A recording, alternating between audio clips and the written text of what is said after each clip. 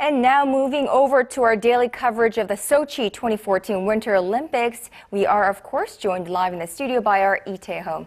Good afternoon to you, Tae Ho. Good afternoon. Now, I think one of the current trends in Sochi this time around for the Winter Olympics this time is that we really cannot expect the outcome of any event. That's right. Now, with the Olympics being such a hyped event, so many people watching around the world, I think a lot of expectations on the athletes are enormous, and sometimes it's very difficult to live up to those expectations. Right, and we've definitely seen some of the favorites of different events failing to make up to their best records or winning the race. Well, not even just winning the race or living up to their expectations, their normal expectations. I think most notably Shaun White failing to medal at all in the men's snowboarding event, or even our Mo Tae-bum, who was the gold medalist at the 2010 Games in the 500-meter event, placing fourth. And that was a disappointing result, but it's always ever so changing with these new athletes coming up and new training techniques that you never know what to expect really in the Olympics. Right, and even with Mo Tae-bum going into the 1,000-meter men's speed skating event, I mean,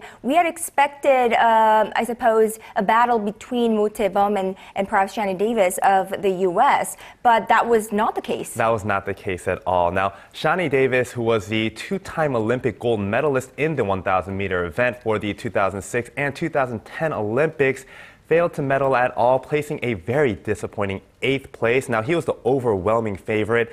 He was trying to make history, being the only man to win the same event 3 times in a row for America. And also Mo Tae-bum too. He was expected to do much better than how he performed last night. He was a silver medalist at the 2010 Games, but he came in a disappointing 12th place. And also, of course, making news for Korea was Lee Tae Ho, who had his last race really at the Olympics, and it was just kind of really hard to see. One of the legendary great skaters of Korea, calling it, the last run, and seeing how exhausted he was after the whole event itself. Right. I mean, he's I think Lee Tae Ho could be, named a true Olympian, if you will. I mean, 6-time Olympian. I mean, he's been to the Olympics 6 times, and the race last night. Although it wasn't a winning race, it was a truly inspirational race for, I suppose, many of us around the world. And I think with the Korean skaters, what I noticed was that, for their start and the first 500 to 600 meters, they ran a very good race with good times, but it was down the stretch, the last 400 meters, that they really had a lot of difficulty with. But regardless of the result, all of our athletes, I think, did very well. They really tried their hardest this time around. Now, also in competition last night was Korea's one of new favorite sports, curling.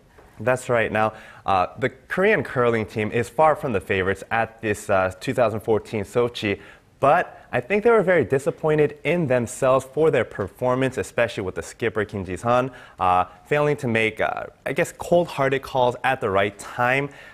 So them losing to the number 4 team in the world, Switzerland, 6-8, and then again losing to the number 1 team in the world, Sweden, 4-7. Now, regarding the rankings around the world, Korea is the lowest ranking team in the Olympics for curling, but regardless, I think failing to live up to their own personal expectations was the hardest for the team members. Right. I mean, they have such a bright future ahead of them.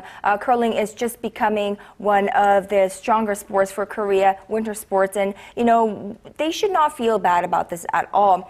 Now, let's move on to women's figure skating. I mean, it's a week away. The short event is a week away, and still already there is much hype and much media coverage going on between who will win between Conn-young and a young upstart from Russia. That's right. Now, the women's figure skating event is one of the biggest events in all of the winter sports activities for the Olympics especially. And with the arrival of Queen Yoon Kim, of course, we see a lot of media focus turning to the practice schedules, who will be practicing when. And it turns out that both Kim Yeon and Lipna Sky will be practicing at the same time at one of the practice sessions. So it's a great storyline, as if there wasn't already enough attention on the women's skating event, because this is, of course, Kim Yeon's final Olympics. She said that she will retire after this from the Olympics. So it's an interesting storyline. We'll see. We'll have to see how Russia's new sweetheart, Linda Skye, will do against, of course, one of the greats in figure skating.